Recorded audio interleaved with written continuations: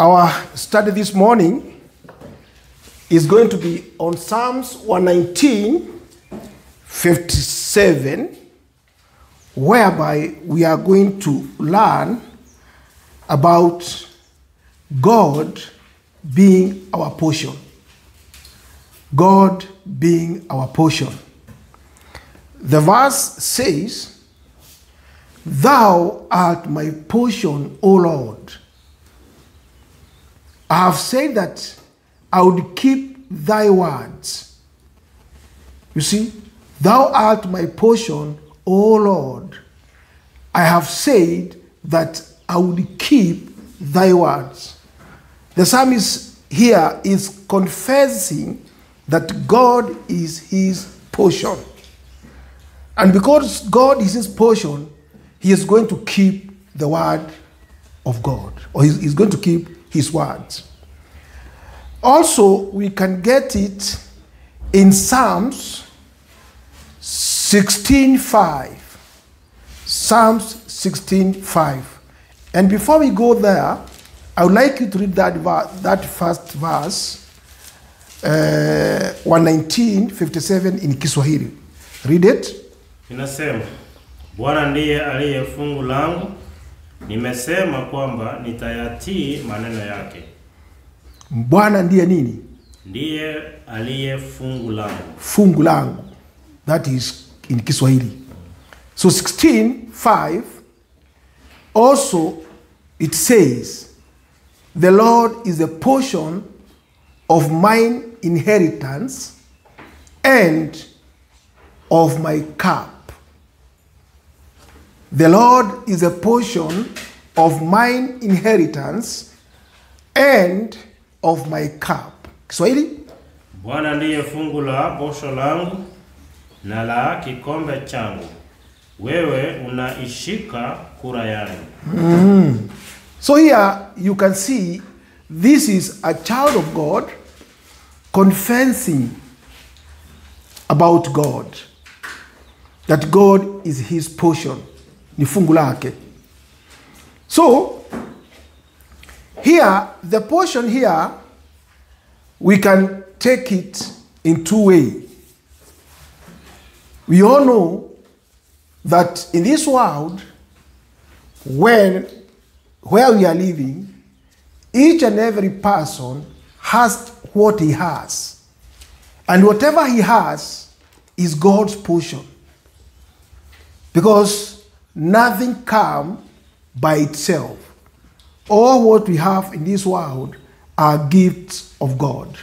So you can say, whatever you are enjoying, whatever you have, is God's portion. Because we are going to see also, if you are not with God, whether it is evil, is still a portion from who? From God. I would like us to read, for you to understand, I would like you to read Job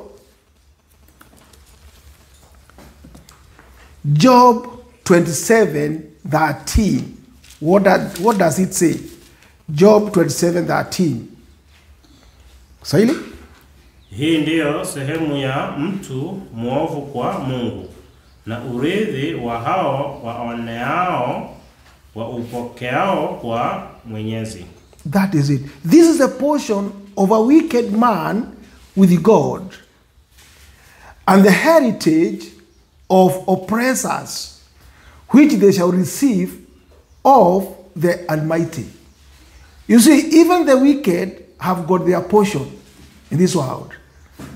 Whatever you do in this world, you must know it is either God is your portion in a good way, or if you are wicked, God is going to be a portion in a weak, to you.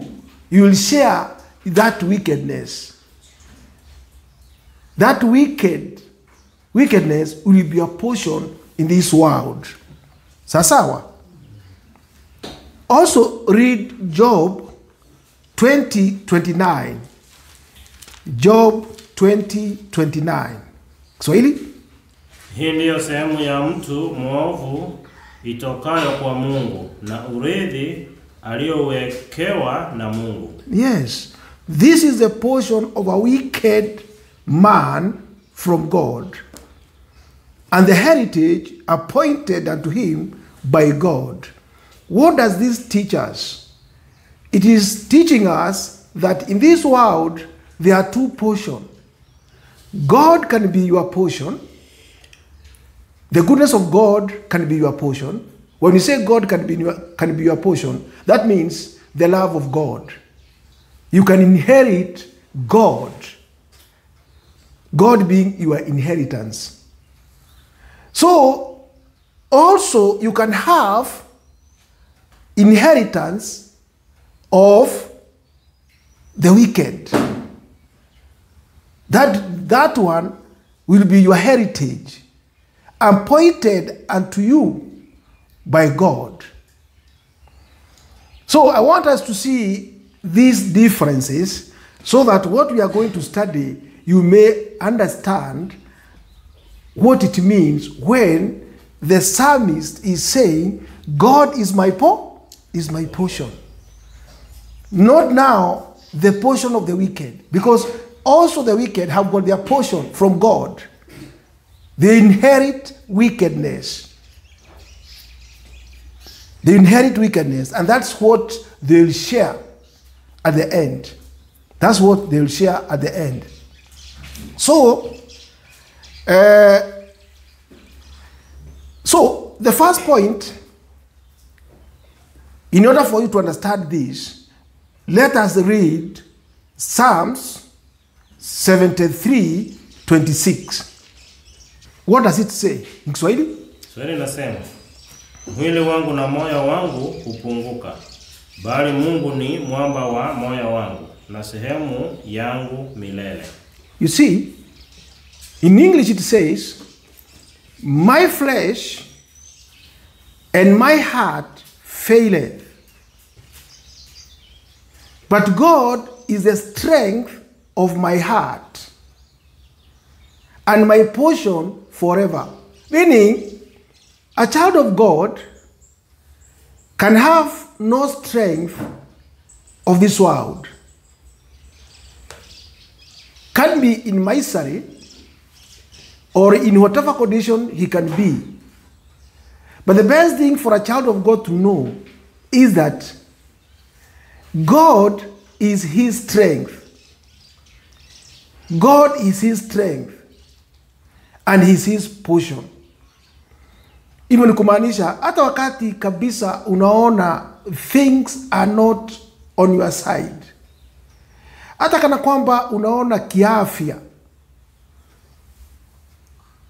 you don't have strength, you are very weak, you must know as a child of God that God is your strength. Why? Because as you have learned, this body is just a form, and very soon it is going to dissolve. And what is important in you is that God who dwells in you, in your soul. Because he'll be your strength.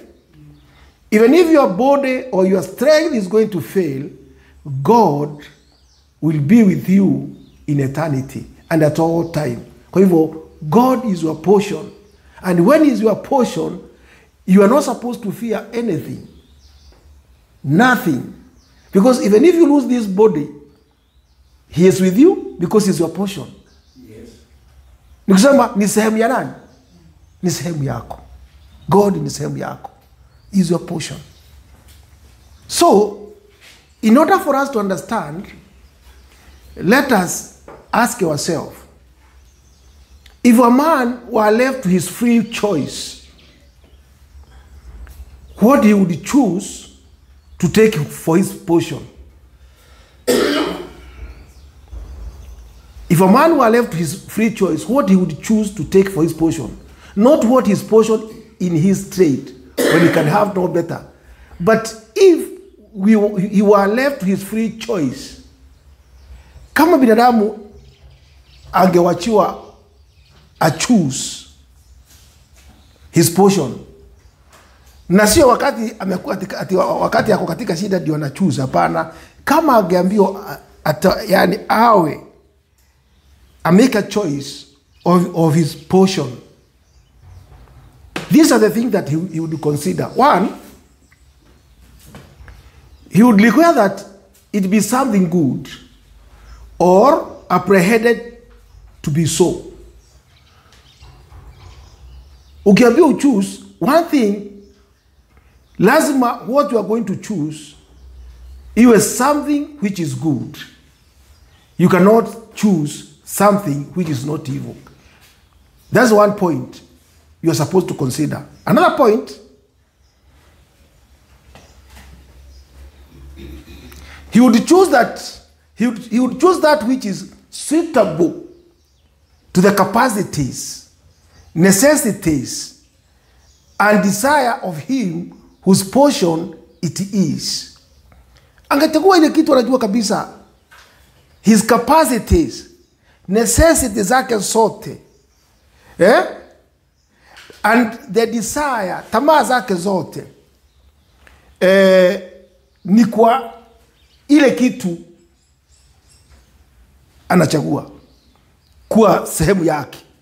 Hiyo ndio kitu angeangalia sana. Sawa? Manake hakuna mtu anaweza kuchagua kitu ambaye hawezi kumsaidia. Ni kweli? Lazima achague kitu kabisa which is suitable to his capacity, necessities, and desire of him whose portion it is. Alafu lazima hiyo kitu iwe it be sufficient to supply all his wants so as he may live upon it. Hii kitu amechagua ni kitu ambaye anajua wakati wote akitaka hii, it is able to supply kila kitu ambaye anafanya nini? Anataka. Anahitaji. Huwezi chagua kitu ambaye kabisa that haiwezi kukupatia ile kitu yani unahitaji. Lakini ukiambiwa sasa unachagua, ungechagua something which can give you all what you want. Sawa? Ya pili, mwisho inasema it must be something, such a thing wherein he may find satisfaction. Pale anapata satisfaction ya kutosha, so that he may, yani, so that he needs seek no more and ask no more. Pale atakuwa satisfied na akienda pale anasikia kabisa ametoshereka. So all these things are to be found only in who? In God. Hiyo yote hakuna pale ingine unaweza kuipata. You can only get it in God. Manake Mungu peke yake is the only one who can give you true satisfaction in this world. And that's why those people who follow the worldly pressure or the worldly riches, they'll never get rich in this world.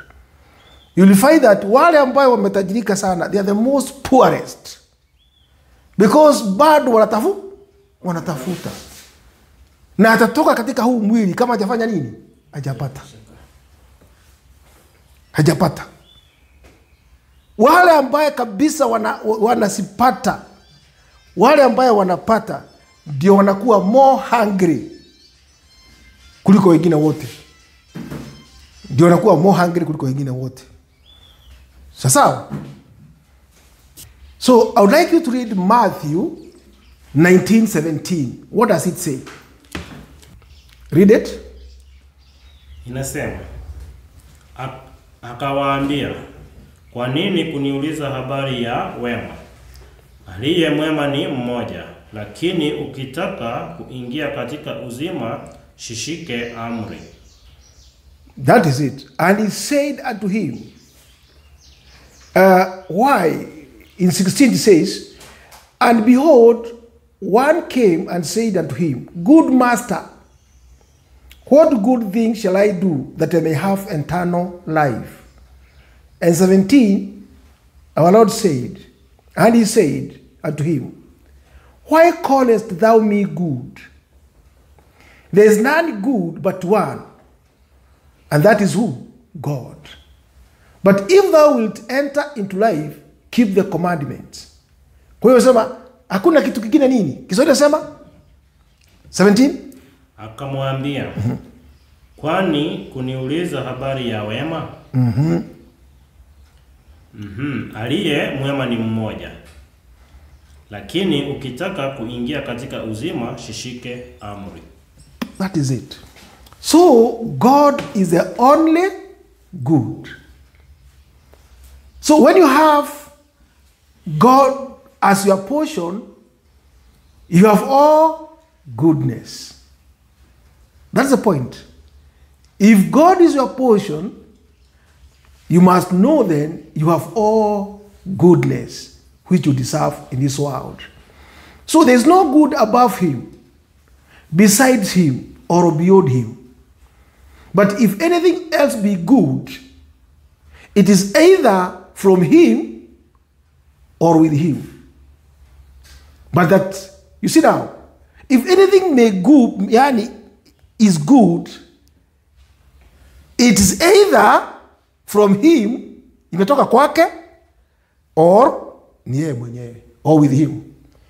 Ni kusema nothing that we can enjoy even in this world ambayo haijatoka kwa nani? Haijatoka kwa Mungu.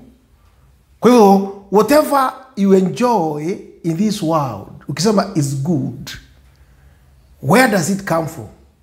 From God. From God. So there's nothing good. God is the only good.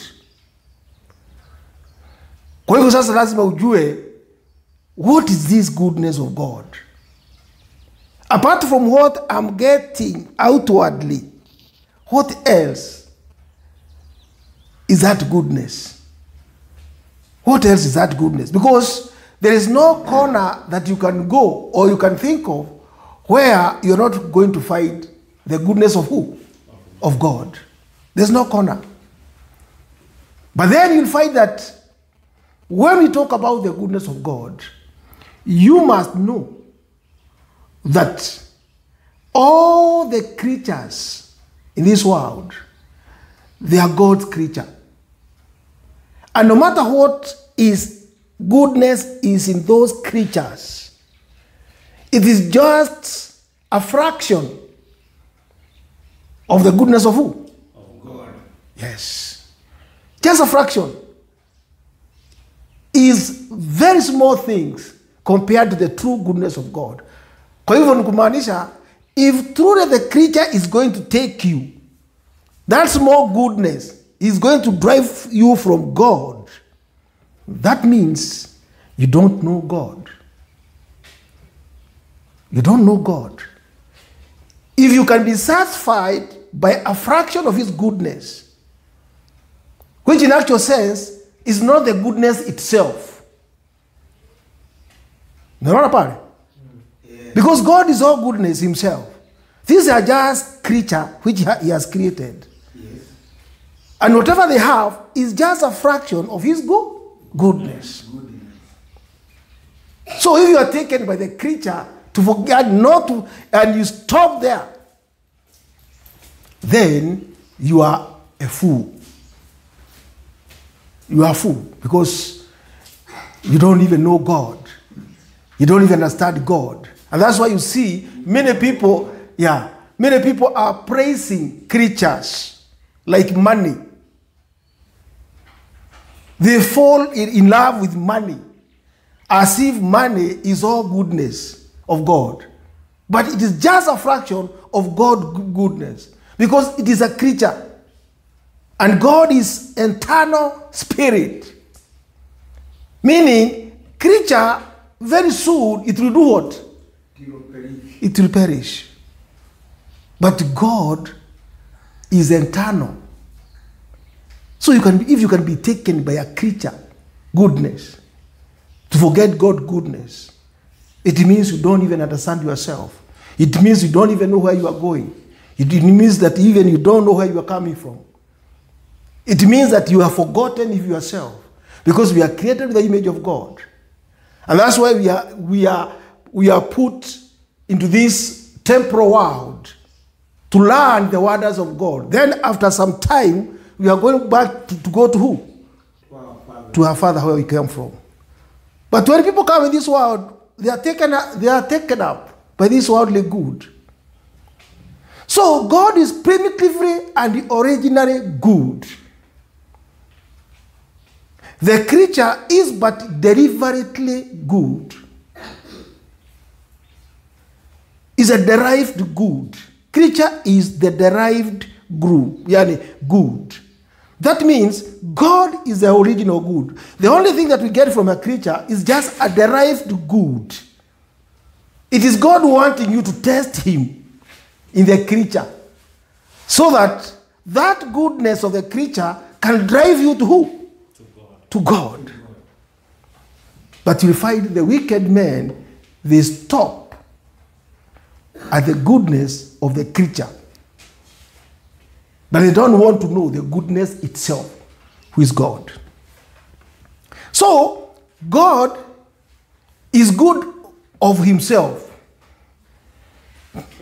which nothing else is. The fountain good, and therefore is called the fountain of living waters.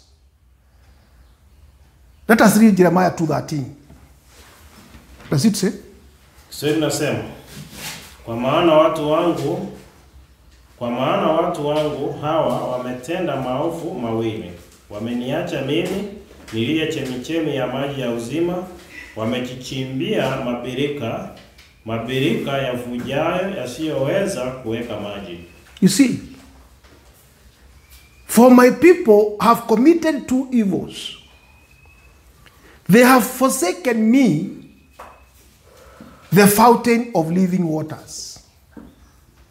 You see, that's what people have done.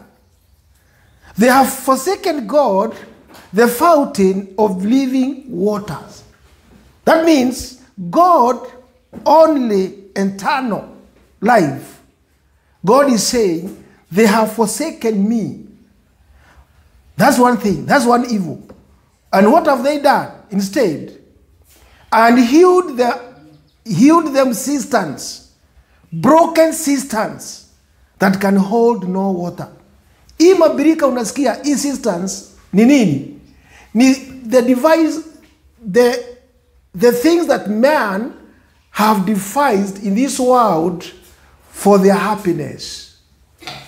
Ni mabirika ambaye it is a created happiness by man. This created happiness, ndio anasema, they are broken cisterns. Because kusema they can hold no water. Ni kumaanisha hata ukikuta mtu kabisa anafurahi sana hapa duniani, ametajirika, ako na mali, ako na kila kitu, the next time utakuta unasikia hata saa hii hata hakuli chakula,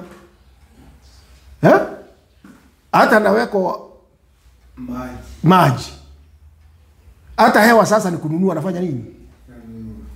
So what was happiness there in this world? Hiyo ni birika ambaye ni nini? Is broken cistern. The happiness ambaye alikuwa anaona kama ni happiness, it is not, ni birika. They are broken cisterns. They can hold no water. Ni kusema they can give you no life. They cannot give life. They are goodness of the creature in this world. Lakini Mungu anasema nini? They have forsaken who? God. Ambaye ndio nini? Chemichemi ya nini? Ya maji. They have forsaken me, the fountain of living waters. That's what man has done. And Makiu, wengi ambaye labda wanaenda kanisa wanaweza kuambia, watu kweli hata waendi kanisa. No. These things, they are deeper than people think about. Utakuja kuona the same people who are in the church, they are the most corrupt wengine. Some of them, they have pride, covetousness. Wengine hata raha, hata kanisa anaenda to give thanks because of the happiness, ila anapata wapi? Hapa duniani. Sasa that person anaweza kufikiria he has found the goodness of God, and yet he is very far. Yeye anafutwa na creature. Even he is thanking God because of that creature.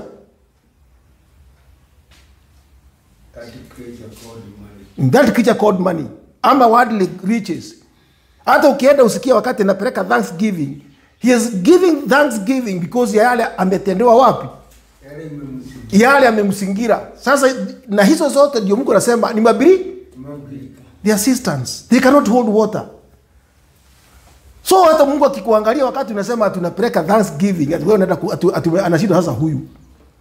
He doesn't even know the true blessing. And you unasikia the true blessing is only for the children of God who knows God or whose God is their portion. Huwezi kwenda kuthank God ati vile ati sasa tunaenda kurudishia ati ni mali ya dunia and yet you don't know the truth. Ni kumaanisha wewe you are fool. Hata ukweli peke yake haufanyi nini? Hauielewi. Yule ambaye unaenda kupatia pesa ati umrudishia asanti, hata hujui kabisa hata yeye ukweli hafanyi nini? Haelewi? Hata huyo Mungu bado hata hafanyi nini? He is teaching you about prosperity. Sasa yeye amemjua Mungu namna gani? Is God his portion? No. No. So hiyo lazima tuelewe, kwa sababu wengi wameingia mafundisho ambayo wanafikiria that those are the way, the worldly goods wakati umepata hapa duniani. Na ndio Mungu anasema, nataka tuangalie verse Ecclesiastes 9 sijui ni 1 and 2. Ecclesiastes 1 and 2 soma. Inasema, na kwa ajili ya hayo yote nikatia moyo wangu katika kuyatafuta haya, ya kuwa wenye haki na wenye hekima pamoja na matendo yao yote wamo mkononi mwa Mungu, kwamba ni pendo au kwamba ni chuki. Mwanadamu hajui, mambo yote yawapita tu, mambo yote yawatukia wote sawasawa. Kuna tukio moja kwake mwenye haki na kwake asiye haki, kwa mtu mwema na kwa mtu mwovu, kwa mtu aliye safi na kwa mtu asiye safi, kwake yeye atoaye kafara na kwake asiyetoa kafara. Kama alivyo huyo mwema ndivyo alivyo mwenye dhambi, yeye aapaye na yeye aogopaye kuapa. That is it. People must understand this, because here God is saying all things come alike to all. There is one event to the righteous and to the wicked. That means Mungu anataka kusema namna gani? Unaweza pata mtu ambaye ni wicked in this world. We are talking about this world. This worldly riches ama prosperity. Unaweza pata the wicked ametajirika katika hii dunia kuliko nani? The righteous. You see now, the event here, huwezi kujudge ati useme kwa sababu huyu ako na mali sana ni baraka za nani? Na anamjua Mungu sana. Hapana. Haiendi namna hiyo. Anasema to the good, all things come alike to all. There is one event to the righteous and to the wicked, to the good and to the clean, and to the unclean. To him that sacrifice and to him that sacrificeth not. Yule ana sacrifice, ni mwenye anaenda kanisa, na yule afanye nini? Haendi. Sawa?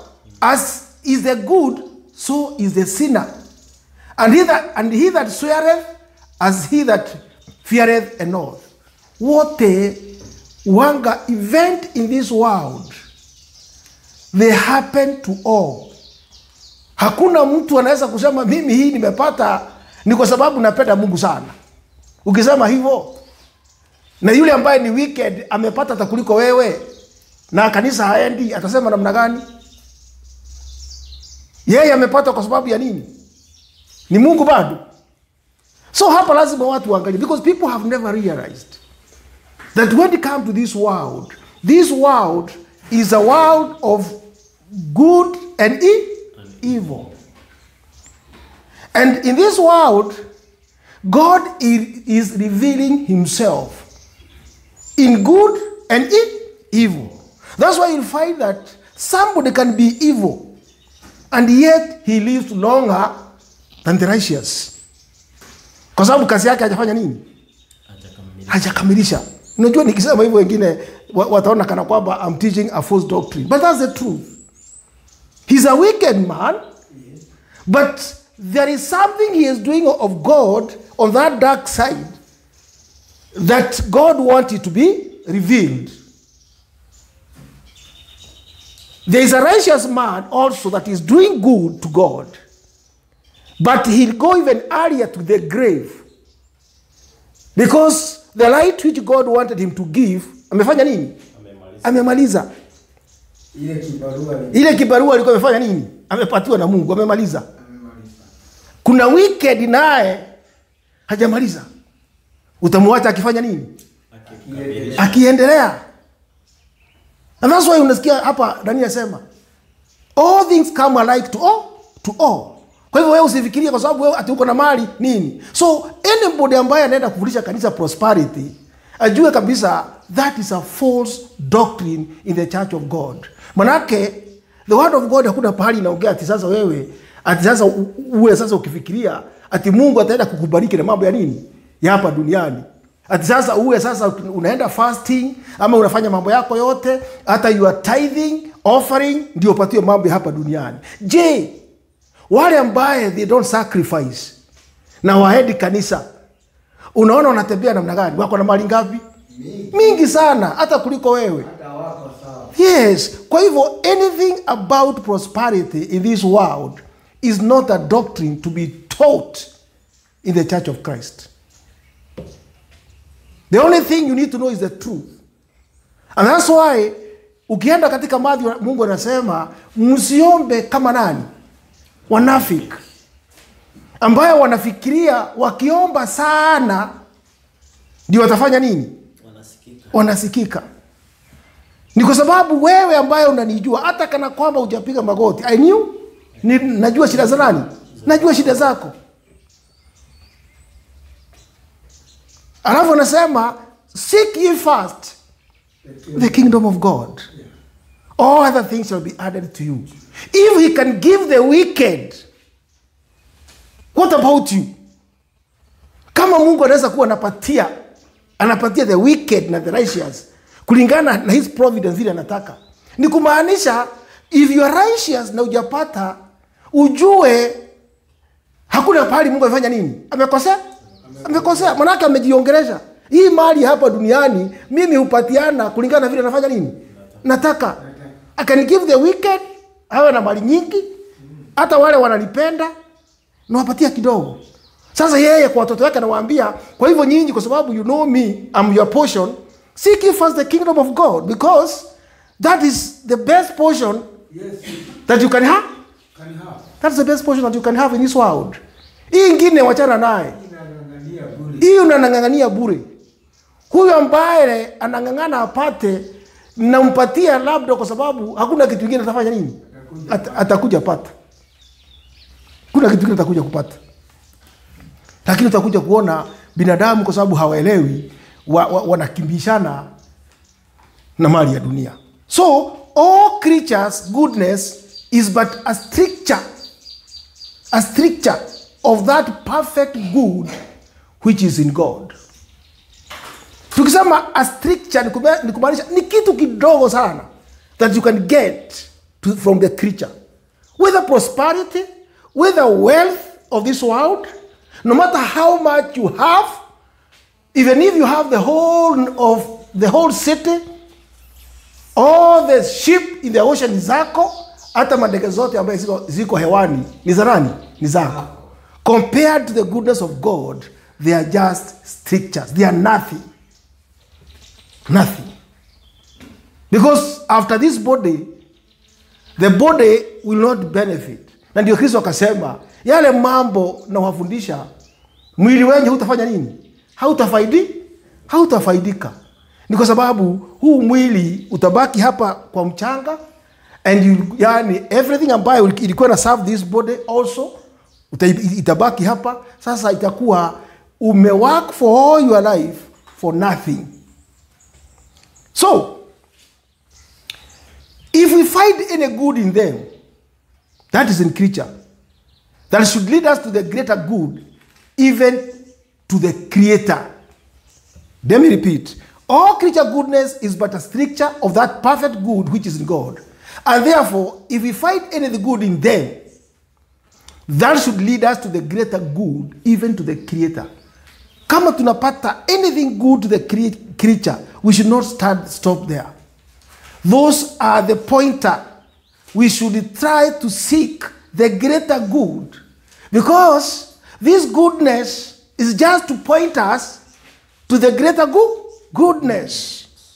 Ndio tunaambiwa sometimes when you go to the mining, wanasema before you reach to the gold, where the vault is, there are some pointer ambayo itakuwa zinafanya nini? Zinakuonesha wakati unachimba.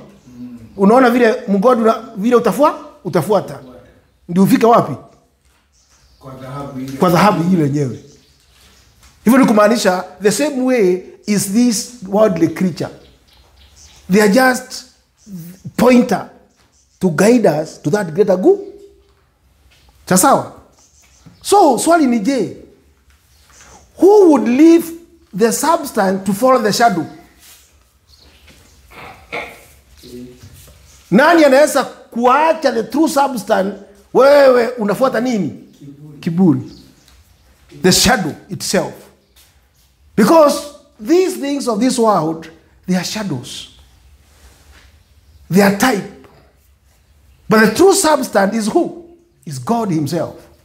Because all these things, they are forms created for a certain purpose.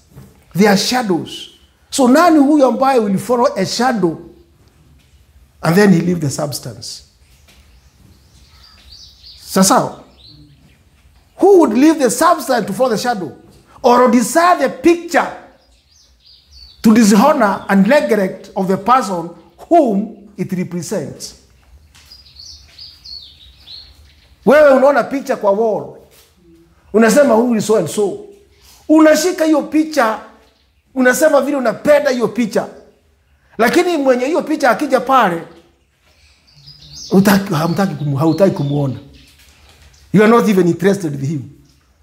Hata unafanya, lakini picha yenyewe unaonesha watu vile unafanya nini? Unapenda hiyo picha. That's where we are.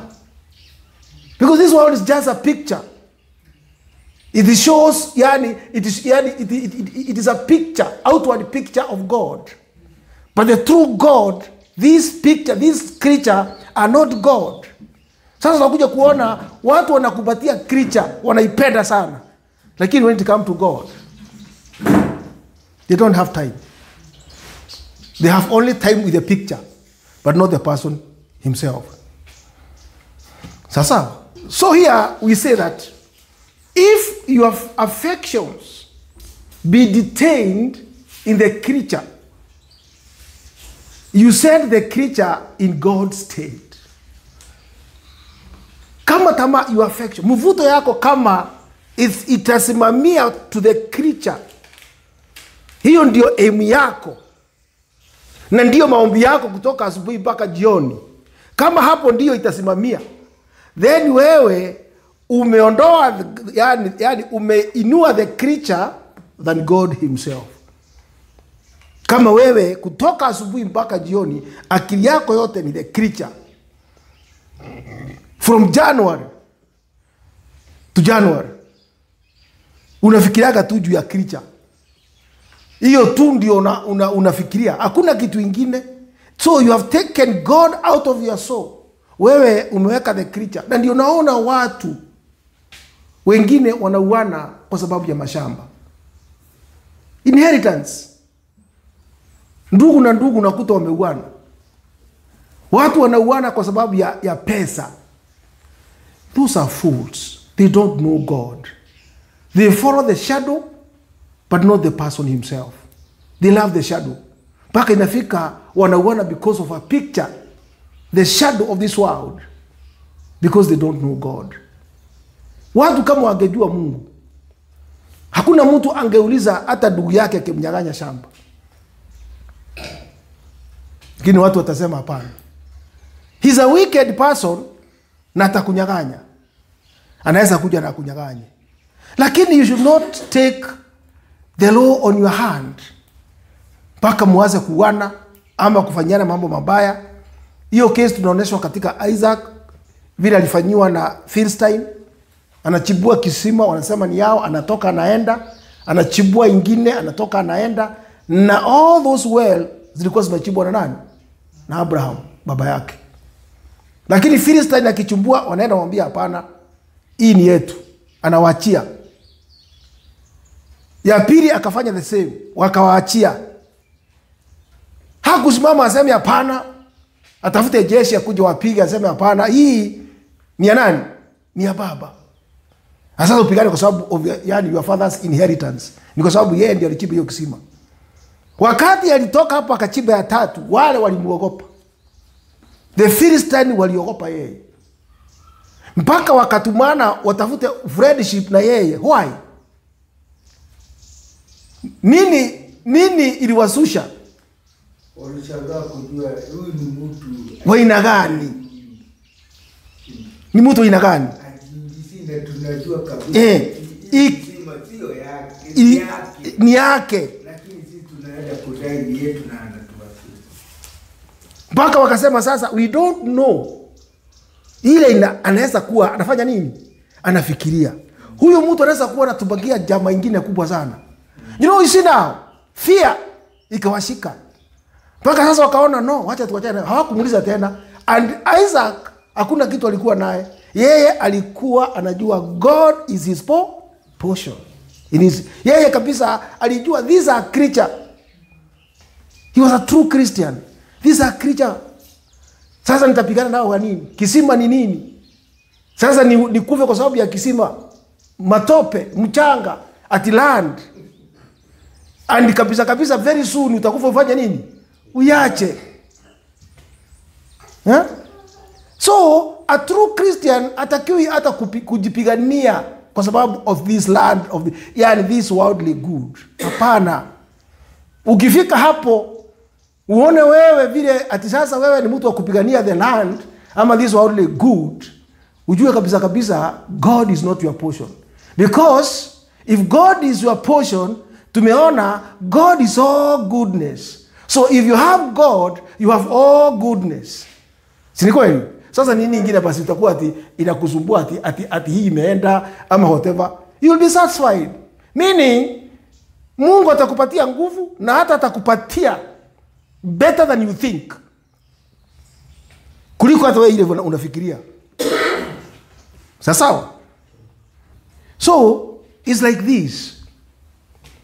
If a prince should woo a virgin by a messenger, sasa, and she should leave him and cleave to the messenger and those he sent. So what does it show? Or what show is that? Sijui kama mnaelewa. If a prince should woo a virgin, anataka bibi, yeye atume yani servant wamletee huyo bibi. Sasa huyo bibi awache the prince aende na nani? Na the servant, the messenger. That is foolishness. Hivyo ndio binadamu wako. That's where we are. God is the king. Sisi tunawacha the king, tunaenda with the servant.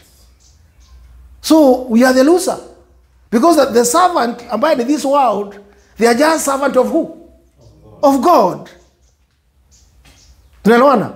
No, zimewekwa hapa na nani? Na Mungu. They are doing the work of God. Lakini sasa sisi, we go with the servant, tunawacha the king. Hivyo ndivyo binadamu wanga anafanya. Hivyo ndivyo binadamu wanga anafanya. He leaves the true substance for the shadow. So, the beauty and sweetness of the creatures, God's aid is to draw us to himself as the chiefest good.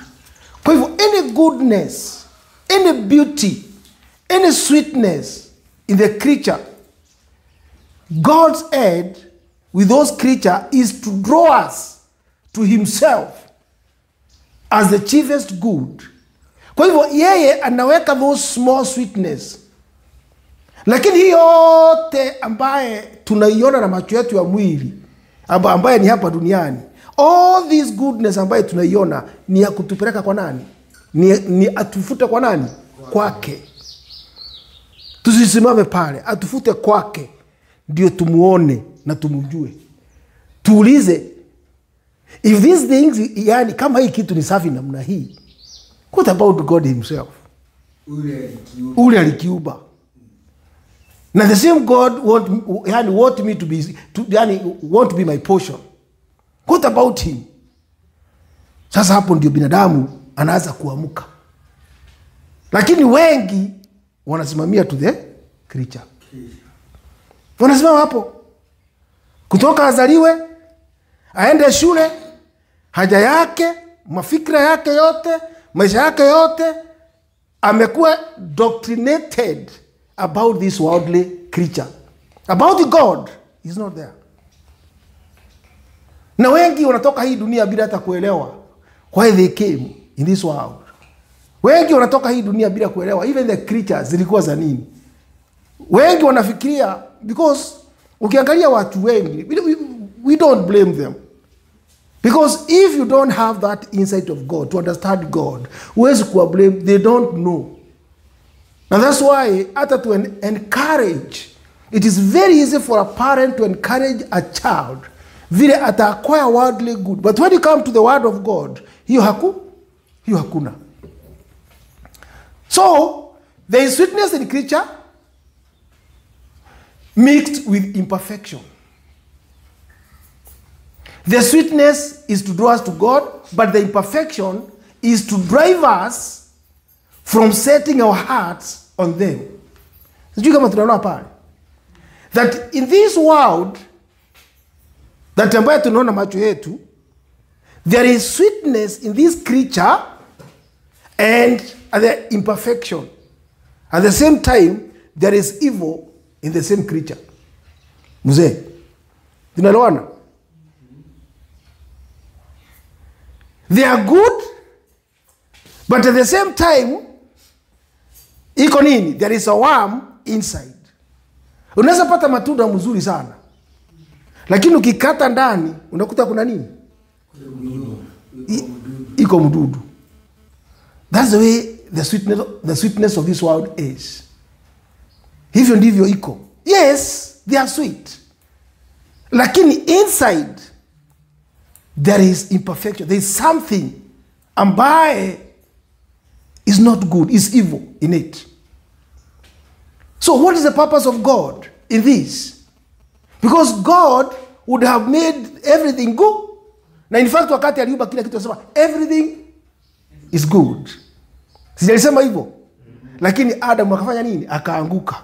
Kwa hivyo this good, there became imperfection in it. So what is the purpose of God? It is this. The sweetness is to draw us to God. Tujue anything that is good, anything that is sweet in this world, it is on the side of who?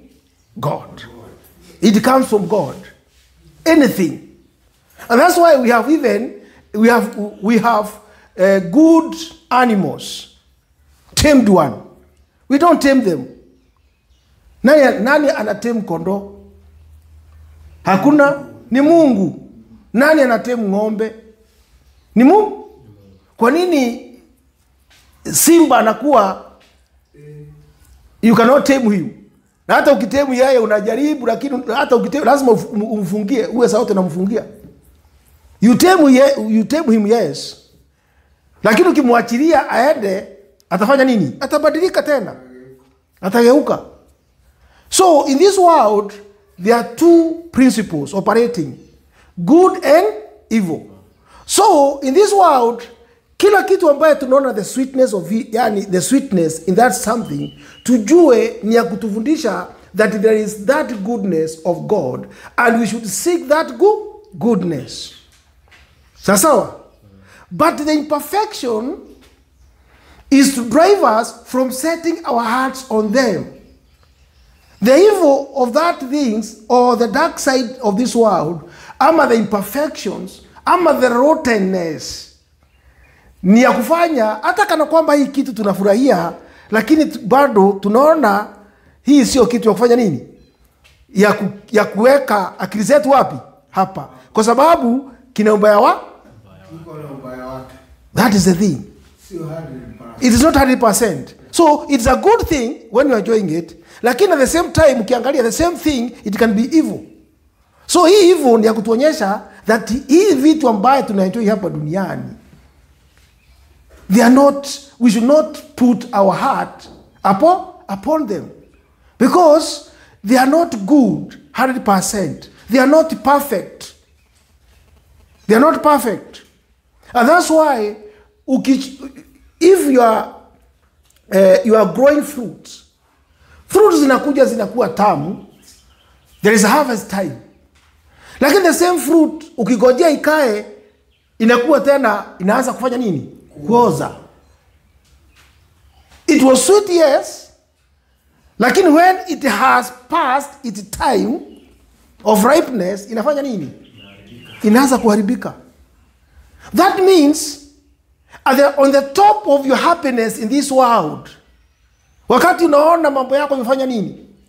Iko sawa sana. You are just like a ripe fruit. Saa hiyo ndio unakuta at the same time there is a worm ya kuoza inafanya nini? Imeingia. Umeanza kuoza sasa tena.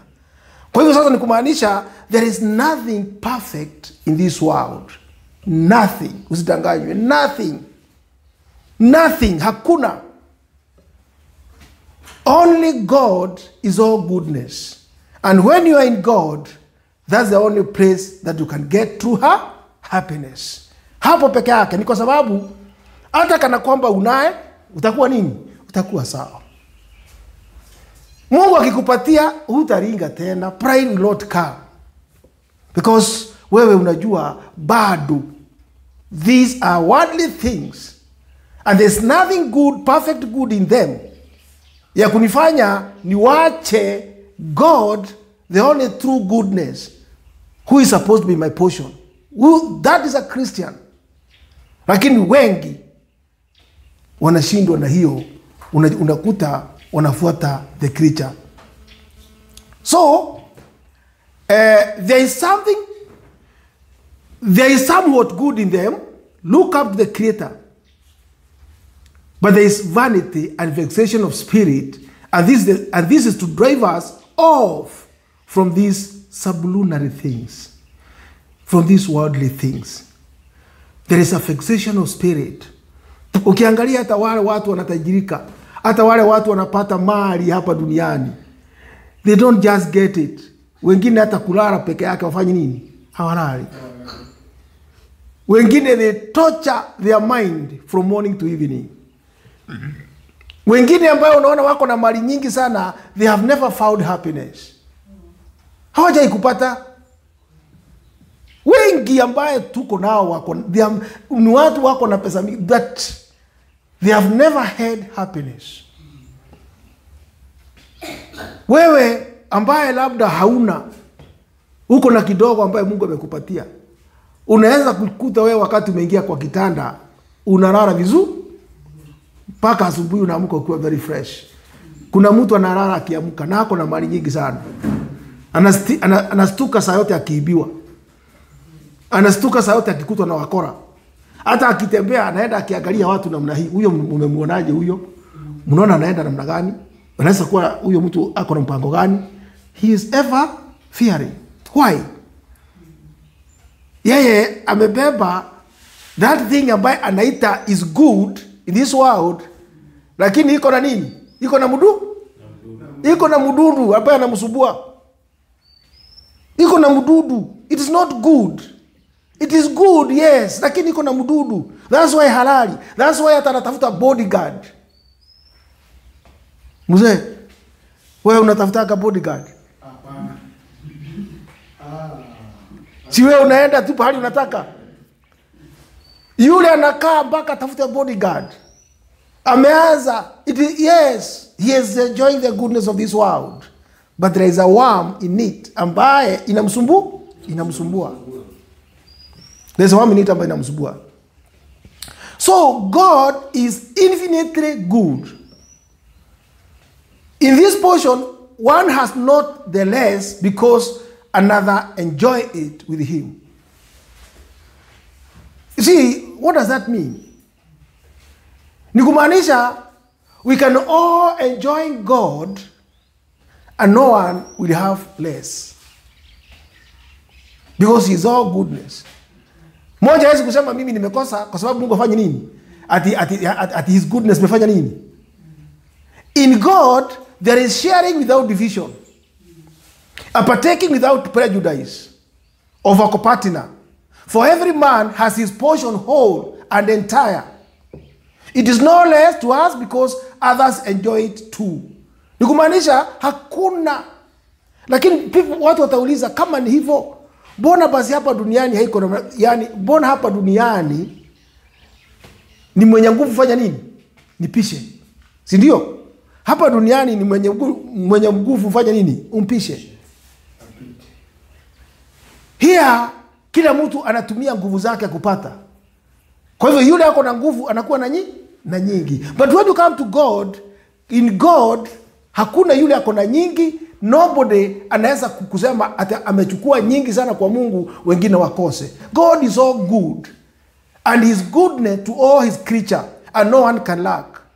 So what happened that kama ni hivyo, mbona watu wengine hapa duniani wako na nyingine na wengine hawana? It is because this is not the kingdom of who? Of God. This is the kingdom of man. After all, a fallen man, driven by pride, covetousness, envy, and anger. That's why we have differences. That's why wengine wako naye, wengine hawana, wengine wanalala njaa, wengine hata wanatupa chakula kwa nini? Kwa sababu walikula, yani hata zingine zinaoza. Manake alinunua excess. It is because this world, it is the world of governed by the prince of this world. And the prince of this world ni nani? Satan. Lakini binadamu hajui. The spirit that rule this world is not the spirit of God. It is the spirit of the devil. That's why wengine wako na nyingi na wengine hawana, na wenye wako naye they don't care kwa wale hawana. Lakini kwa sababu ya kitu naita natural benevolence, ambayo wengine wataka kuoneshana ni wakarimu sana, hao ndio sasa wanaenda atikupatia maskini. Lakini wanawapatia ndio waonekane bado yani kana kwamba they are good people. But this kingdom is not the kingdom of God. And that's why Christ came. Because Christ came to usher in the kingdom of who? Of God. Where there will be no covetousness, no pride, no whatever. All people, they will share God. Na hakuna mtu atakuwa na nyingi kuliko ule mwingine. We shall all be equal. Because we shall be satisfied with the goodness of God only. Not the creature. All these things ambayo tunaona na macho yetu hizi zitaenda. Hautakuja kusikia pale kitu kama gari ama manyumba. No. Zile vitu tunafikiria ni za maana. Tunaambiwa all this, bingu na inchi zitafanya nini? Zitakunjwa. Everything will go. It will be another kingdom, a very different kingdom. Where the life of God, wale ambao ni watoto wa Mungu, wataishi na Mungu. God will be their portion forever and ever. Sawa? God is an eternal good, and so the most durable portion. Let us read Psalms 73:26. Again. Mwili wangu na moyo wangu hupunguka, bali Mungu ni mwamba wa moyo wangu na sehemu yangu milele. Na sehemu yako milele. Sehemu yangu milele. You see now, that one yatuambia God, when you have God as your portion, he'll be your portion eternally.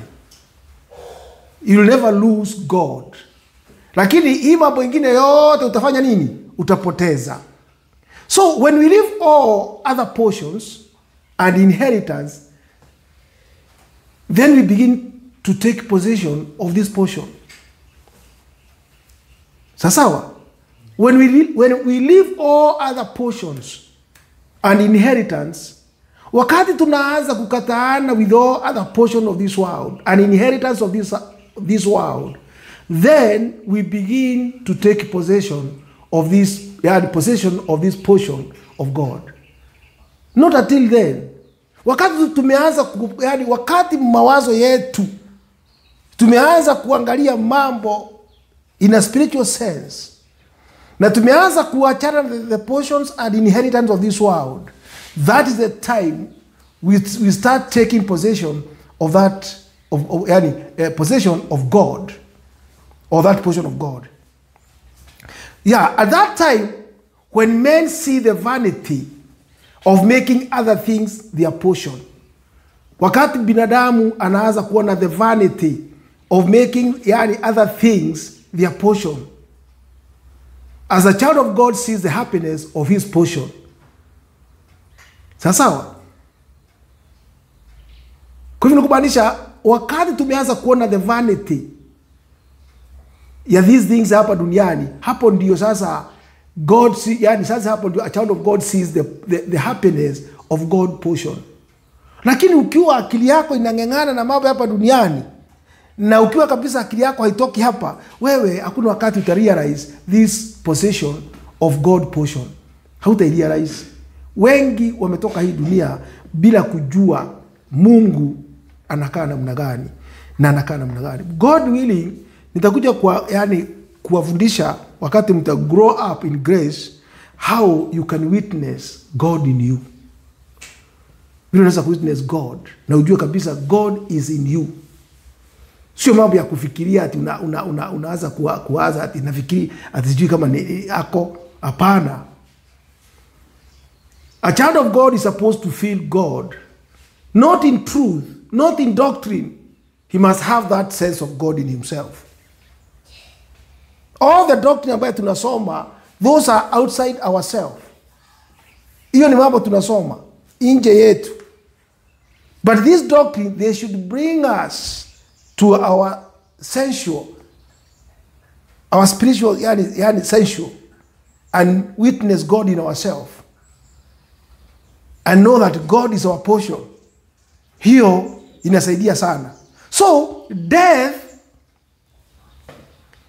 wakati watu wamesimama, wamechukua mambo hapa duniani as their portion, kitu ya kwanza ukuja kurealize wakati ya kifo. Why?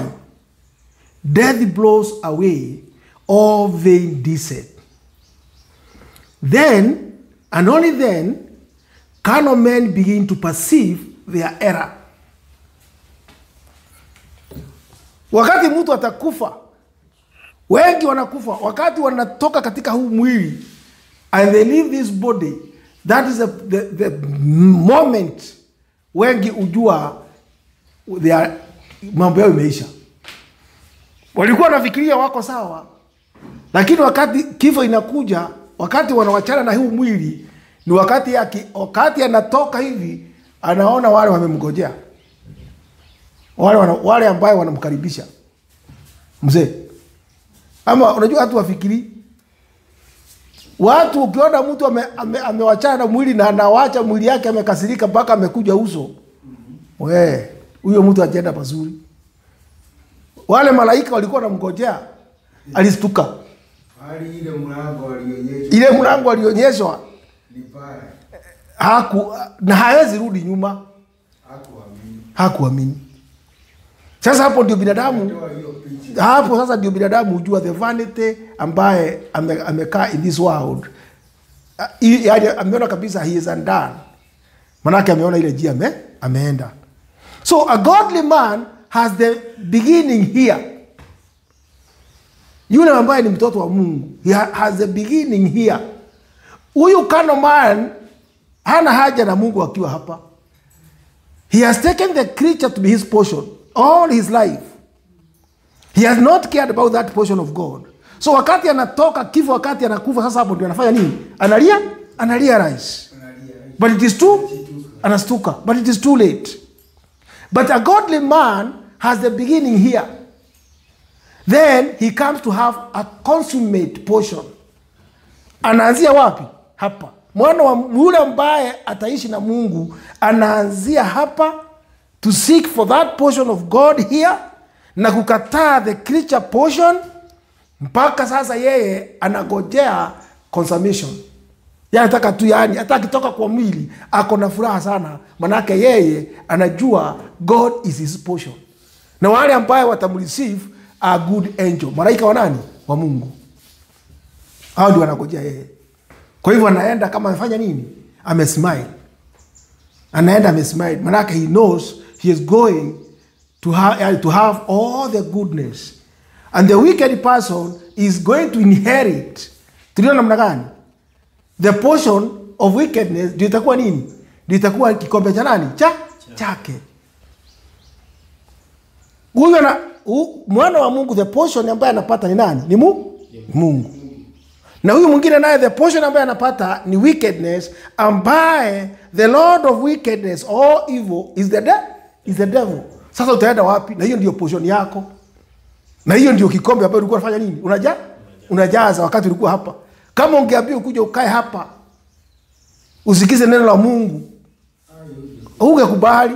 You was very busy ukifanya biashara zako, lakini wakati sasa utadissolve, ndio utakuja kujua yes, you are doing nothing. They were all vanity. Ni vile haukufanya nini? Haukuelewa. I think be our portion, it is necessary that we have an interest in it and a title to it. Not only that it be good, but that we may claim it as ours. For that is that which sweeteneth everything to us, that it is ours to use. Hakuna wakati unaweza kufurahia. Kila mtu wanga akitafuta kitu, wakati anasema sasa hii kitu ni yangu, I've worked for it, na unaishika, unafanya nini? Unafurahi. Unasema hii ni yangu. So here, this portion of God, lazima tukiwa watoto wa Mungu, iwe yani it is necessary that we have an interest in it and title to it. We work for it. We desire it. Wakati tuko wapi? Tuko hapa duniani. We desire it. We desire it mpaka tuwe na title of it. Tusije tukakaa tukisema tu na mdomo. Wengi, na ndio nasikia Yesu Kristo yani nani alisema, wengi wanasema nini? Na mdomo. Lakini watakuja kufanya nini? Kushangaa. Ni kwa sababu gani? Ndio wanasema Yesu ni Bwana kutoka asubuhi mpaka jioni, but they don't have interest in that Christ. They don't have interest in that Christ. So yao ni ya mdomo, lakini matendo haku. So not only God is good, but he must be ours. Tunaona pale, si ati kusema God is good na unaenda tu unasema God is good. Unajua watu wanafikiria ukisema vitu na mdomo, sasa mambo imefanya nini? Ati imekuwa. Sasa because you have said God is good, or yani all the time, si ndio tunasemanga? They are good, yes, kusema hivyo. Lakini kuna mtu atasimamia pale afikirie sasa ameongea mambo mazuri sana kwa sababu amesema God is good. Ni mazuri ndio watu wakisikia na macho ya mwili hii. Inahitaji vitendo. Lakini hapa God must not only be good, but he must also be ours. Tunaelewana? He must also be ours. Sio kusema tu. You possess him. That goodness of God, that God of goodness, that thing that is only good, you possess him. And when we say you possess God, ni kumaanisha in you. If God is going to be yours, kitu kama kitu inaitwa pride should not be in you. Kitu ambayo inaitwa covetousness should not be in you. Envy should not be in you. Malice should not be in you. Unaona pale? Because whenever you have those things, then you don't own God. God is not yours. Because when you say God must be yours, ni kumaanisha you live like who? Unakaa kana kwamba uungu unaonekana ndani yako. Na wewe unakaa kama nani? Kama Mungu. You own him. Because God is not a title ati utachukua pale karatasi weka kwa mfuko usemeanga ati niko naye kwa mfuko. Hapana. To own God, it is to own his image. Your image ionekane. Mungu watu wakikuona hata kana kwamba katika huu mwili, wewe the body ambaye ina manifest in this world is the spirit ambaye ina control that body is the spirit of God. Si ati unakuja hapa kuambia watu wewe ati unampenda Yesu Kristo ama ati ama kusema God is good. Na ukikaa kidogo unaona wewe ni mtu uko na tamaa nyingi sana.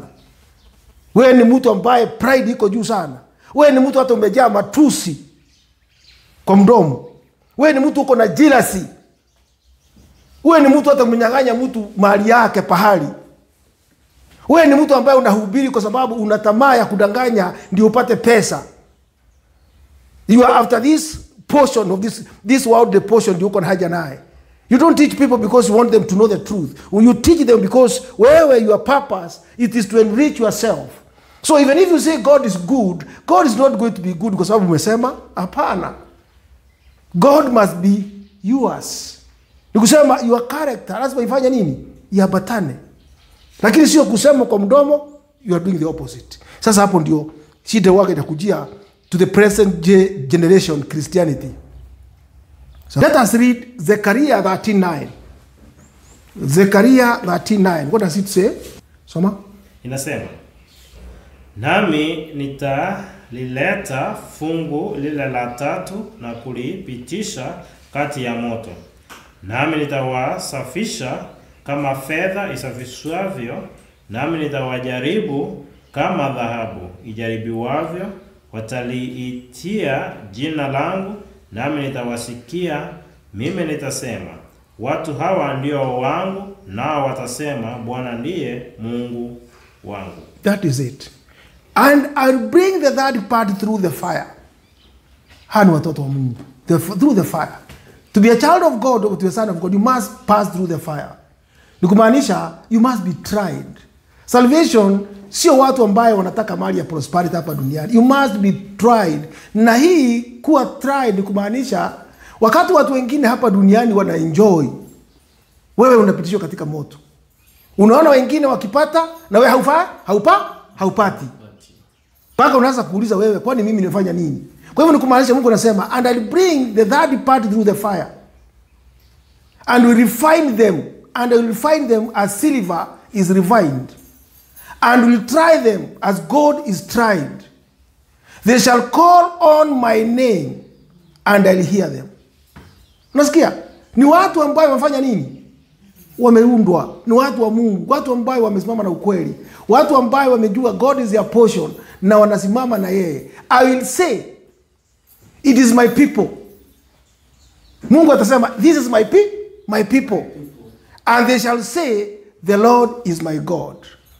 Nao wataamka waseme, the Lord is my God. Kwa hivyo kumaanisha Mungu ndiye anatawala ndani yako. The Lord is my God. So here ni kumaanisha ni God is yours. Si ati unasema kama present day Christian generation Christianity, watu ambao wanafundisha prosperity, people ambao wamesukumwa na pesa, watu ambao wanafundisha uongo, and yet wanasema Yesu ni Bwana. But the character, God cannot say, these are my people. Mungu anasema, tusidanganyane. God is not a respecter of any person. Kama hautakaa kulingana na neno la Mungu, usidanganye watu ufikiria ati kuna vile Mungu atakurespect. Even if you ukijivika which title, ati ujiweke title mimi ati sasa watu kusema mimi ni apostle so, mimi ni pastor so, whatever. If those title cannot make you, they cannot recommend you to God. God is not a respecter of any person. God will never say you are my people unless you are. Na wewe hautasema the Lord is my God. Ni kwa sababu God is not your Lord. Kwa nini kanisa inaitwa Antichrist? It is because Christ is not their Lord. Ni watu ambao wameingia kanisa, wanataka tu kutumia jina la Kristo, wafanya nini? Wajitayarishe, yani wajitajirishe. But their Lord is another one. Their Lord is another one. Lakini wao, wale ambao wanasema ni watoto wa Mungu, wanaingia pale ndio wapate pesa, but their Lord is not Christ. That's why kanisa ya mwisho inasemekana it is an Antichrist. I would like us to read Matthew 22:32. Read it. Mimi ni Mungu wa Ibrahimu na Mungu wa Isaka na Mungu wa Yakobo. Mungu si Mungu wa wafu bali wa walio hai. That is it. I am the God of Abraham and the God of Isaac and the God of Jacob. God is not the God of the dead but of the living. You know, here wengine wangefikiria Mungu hapa anaongelea wale ambaye anasema wamekufa hapa, anaongelea wale ambaye wako kaburini. Hapana. That statement is above that. Inamaanisha Mungu ni Mungu wa wale ambaye wamekuwa quickened. They were spiritually dead, but God himself, by grace which is in our Lord Jesus Christ, has quickened them by his spirit. Kwa hivyo wamepata, though wamepata uhai, ni kusema spiritually they are resurrected. Na hiyo ndio tunaita the first resurrection.